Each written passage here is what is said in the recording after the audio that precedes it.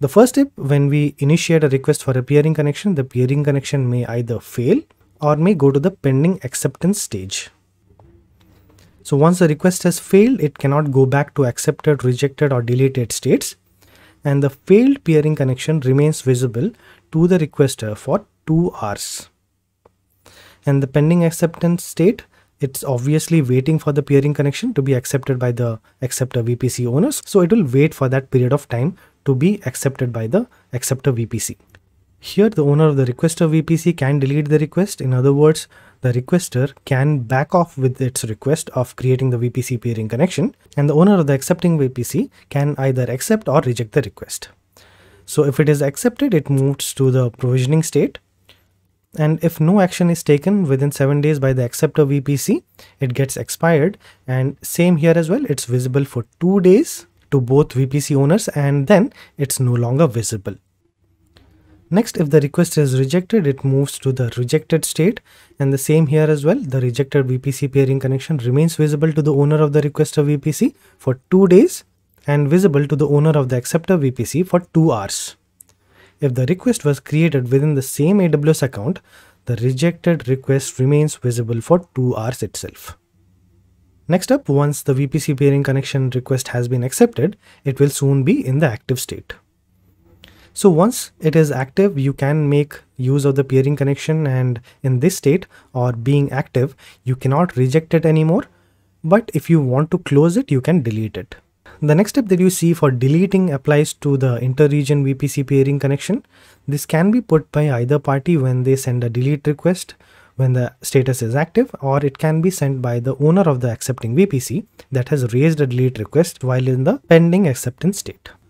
Last is the deleted step. Here as well, this can be put by either party when they send a delete request when the status is active, or it can be sent by the owner of the accepting VPC that has raised a related request. But the most important thing to remember here is that VPC peering connections remain visible to the party that has deleted it for 2 hours and visible to the other party for 2 days.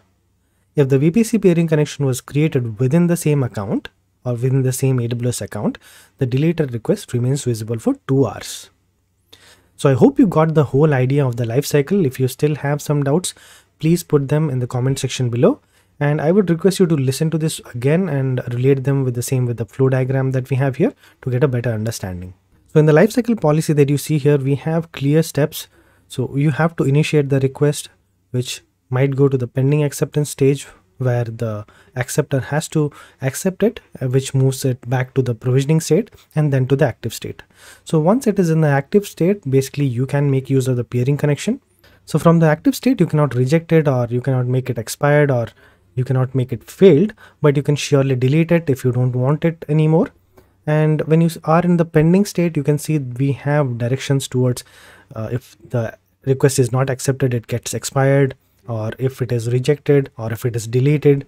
So when you initiate the request also, you can backtrack by just cancelling the request, and it goes to the failed state where it will be visible for 2 hours to the requester, and it is no longer visible anymore. So I hope you got the idea here for all the states that we have, like initiating request, pending acceptance, provisioning, active, deleting, then deleted, or it can be rejected or expired or failed. And the most important part is no longer visible, because it will no longer be visible after a certain point of time. So till now we spoke about 2 VPC peering connections.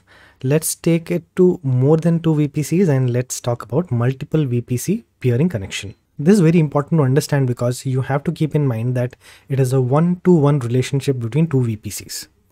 That is why always remember that there is no support for transitive relationships or connections. So which means if John and Jesse are friends with each other and Jesse is friends with David, it doesn't mean that John by default becomes friends with David, isn't it?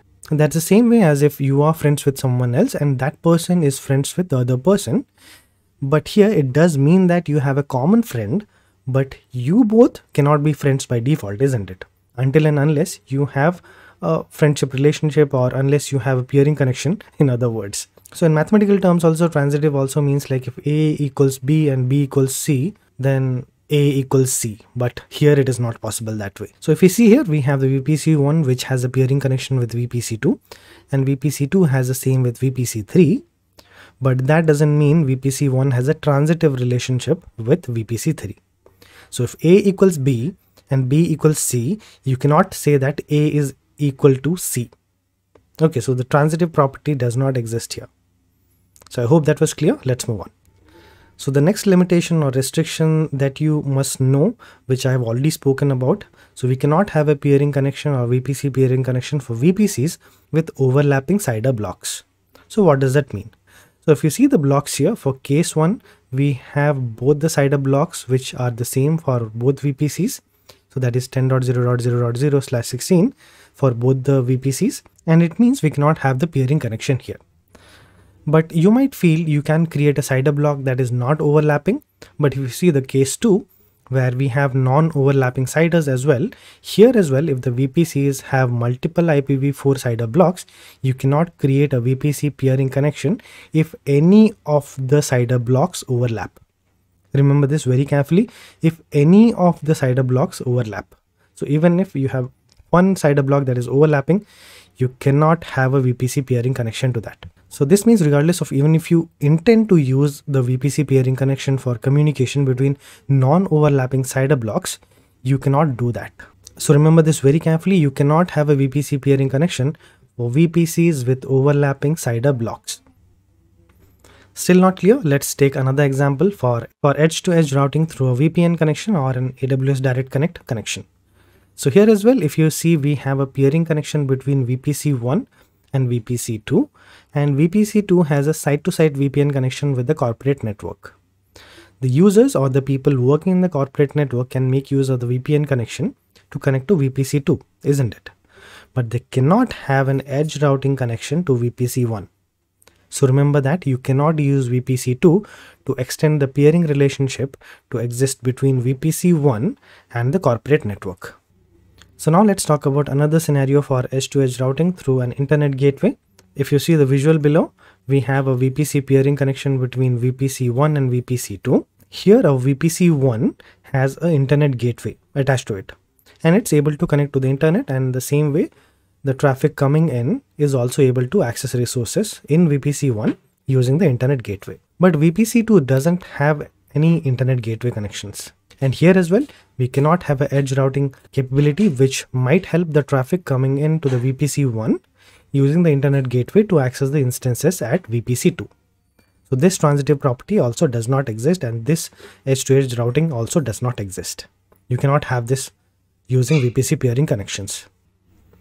Too many examples already, isn't it? But there is one last example that you should understand. So if you see the visual below, we have a VPC peering connection between VPC1 and VPC2. Here our VPC2 has a VPC endpoint that connects it to the Amazon S3, which allows VPC2 to connect to S3 and store files and records. But VPC1 does not have any endpoint connection to S3, as you can see in the diagram.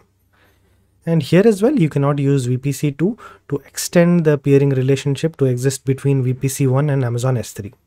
So even if VPC2 has a connection to S3, the VPC1 cannot have the edge routing through VPC2 to access data at S3.